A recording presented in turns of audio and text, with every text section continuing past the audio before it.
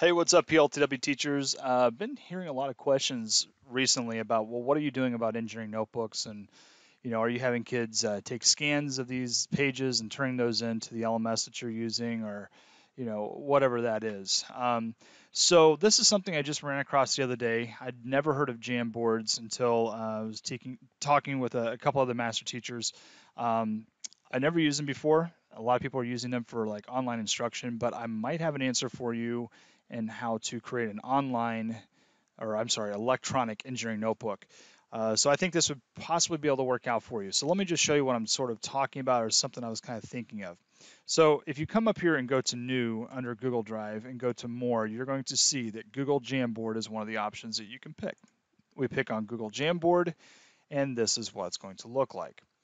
All right, so right off the bat, we can come up here, go up to Background, and we can switch this over to like an orthographic grid. All right, so we can kind of set this up for it. All right, and then what we can do is we can come in here and we can start adding text. So let's just go ahead and just pop in our text right here. I'm going to come up here where it says normal, and I'm going to say I want this to be like title text.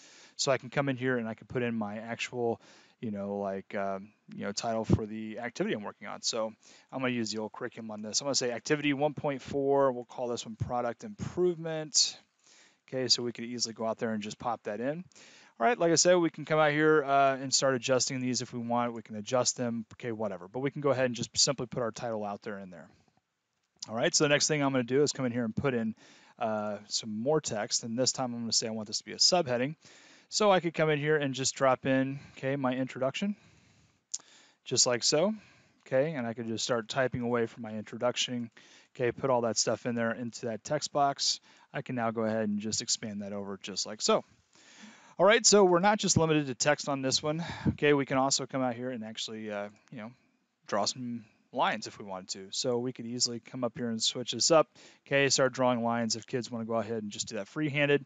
What students can also do is if you hold down Shift, okay, and pick and hold, okay, students can also come out here and draw straight lines, okay, using, okay, that just that simple line command.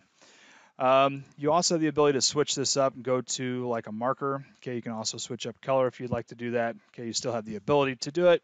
All right, and then we obviously have an eraser we can use. And this is kind of cool. It doesn't just do the whole entity. You can come in here and really clean this up if you get in close.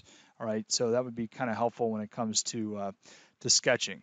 All right, so just wanted you to see that those are all there. That's available for you.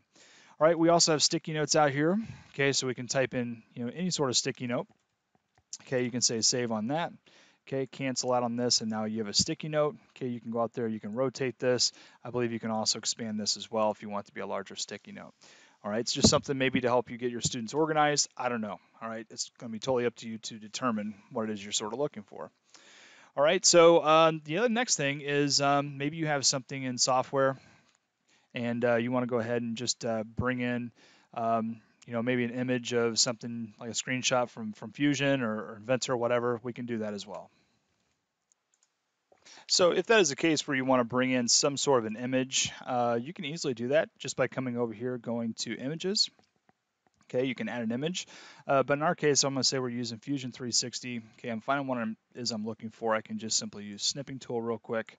Okay, I can go ahead and just snip a hold of this and just save that. And we'll just go ahead and put this out on our desktop. We'll just call this one Construction Block Assembly. Okay, so we can take care of that. All right, when it comes to the Jamboard itself, okay, all we have to do, like I said, just grab this image. Okay, we can do an upload. Okay, we can go out there, find wherever that image is. Okay, we can go ahead and just drop that in. All right, so that's going to come through. So it's just a really easy way of taking care of that. Once again, you can maximize, minimize this, expand it, whatever it is you're looking for. All right, so that's something that's pretty cool. Now, Jamboard as of right now does not allow videos to be popped in, but check this out. All right, there's actually something you can use. This is an extension for Chrome. It's called Chrome Capture. And what you can do is if the students are wanting to put some sort of a video in there, what they can do is they can come up here and use this Chrome Capture. And then what's going to have you do is just basically go and window around the area that you're wanting to snag. Okay, I can go ahead and hit the play button. All right, so I have and then I can go ahead and hit this video. Okay, that I'm wanting. And you can see at the bottom left, it's now starting to grab all these frames on this. All right, and it's actually going to go out there and it's going to create a GIF file. All right, so we have now gotten that GIF file. Okay, you can see all the frames it was basically picking up on that. We can go to save and we can just simply save this, okay, out there on our desktop. So we'll go ahead and just save that up.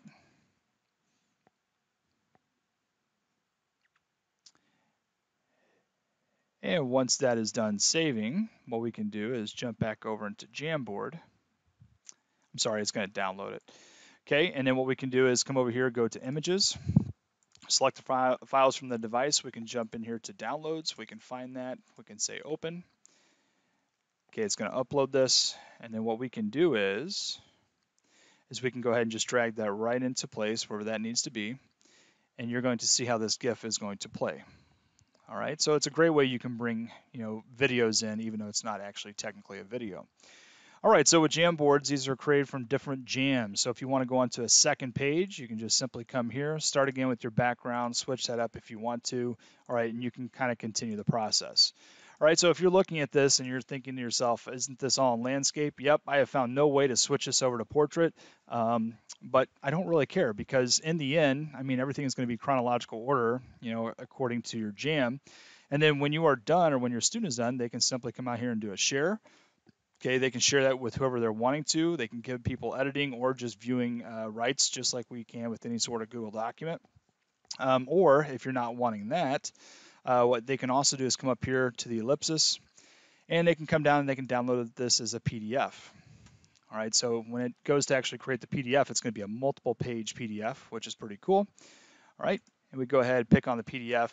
And the only thing I have found is that the GIF sometimes will show the first frame of the GIF, or it just might be showing just sort of, just this dummy icon. But, I don't think it really matters in this case. I think a lot of us are just looking for something that's going to be able to fill the void of the actual hard copy engineering notebook.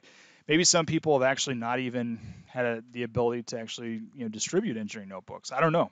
All right, but this might be something that could be a big help for you. I just want to share that with all of you, and hopefully you have some luck with that. So good luck. There you go.